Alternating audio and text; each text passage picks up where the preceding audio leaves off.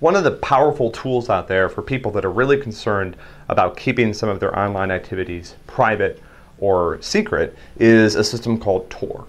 We've talked about Tor before, a little bit about how Tor works. But I want to explain a little bit about Tor and how it enables private browsing. So what's the core problem for most people that are using the internet?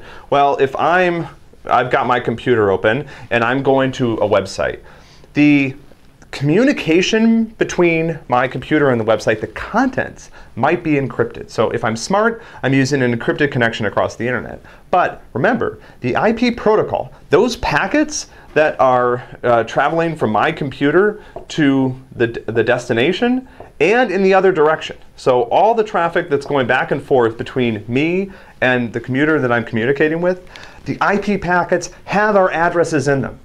Unencrypted form, and so this communication, the fact that I'm communicating with the website, is completely visible to the entire internet. That's how the internet works. That's how the IP protocol works. So every time this packet is being routed across the internet, every router that touches that packet knows where the packet came from, and it knows where the packet is going. And so in order to communicate securely, let's say I don't want anyone to even know that I'm visiting this website or that I'm communicating with this other computer. It's pretty much impossible given the structure of the internet in this way. I have to trust every single router along the path, and I don't. So what do? The way the Tor works is Tor has a whole network of computers that participate in the Tor protocol. So I've got a bunch of computers that are part of the internet that run Tor.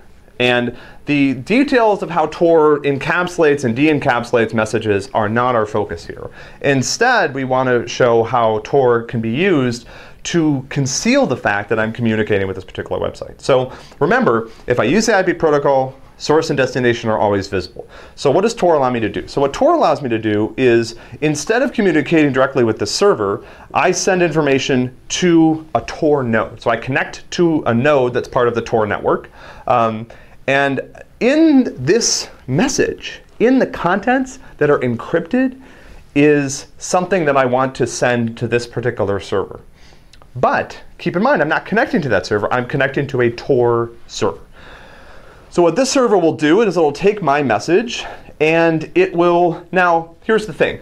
If this server took my message and immediately sent it to the destination, then it would be very easy to monitor this server, which I suspect that a lot of governments do monitor nodes in the Tor network, and figure out what was going on. So for example, if all this guy did was take my message and send it on to the destination, it would be fairly easy to defeat this approach, because I could just see, oh, okay, well, computer A sent a message to this Tor node and then it immediately sent it to computer B, and so now I know who's communicating with each other. I don't want that. Instead, what Tor does is this computer takes the message and sends it here, and sends it here, and sends it here, and sends it here, and maybe sends it back here, and sends it here. So the message bounces around inside this Tor network for a while until it reaches what's called an exit node. And the exit node then finally sends that message to the destination. Now, why does this work? Well, it works because while I'm communicating with the Tor network, so are a lot of other people. So there's somebody else over here that's potentially using Tor to conceal their communications, and so they're sending their own messages. And by the time these messages bounce around enough in the Tor network, it's very difficult to determine.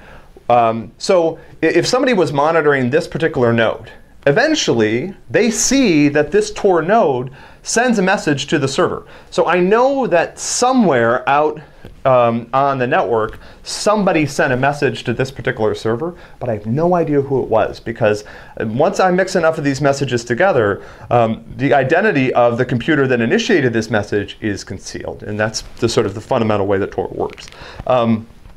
And so I can use this approach, and if it's particularly effective if a lot of people are using it, to conceal my communications, because anyone that can, so all of this traffic is encrypted, and until the message leaves the Tor network, I don't know where it's going. So even all the nodes within the Tor network themselves don't know the final destination of the message. That's part of the beauty of how Tor sort of wraps things together.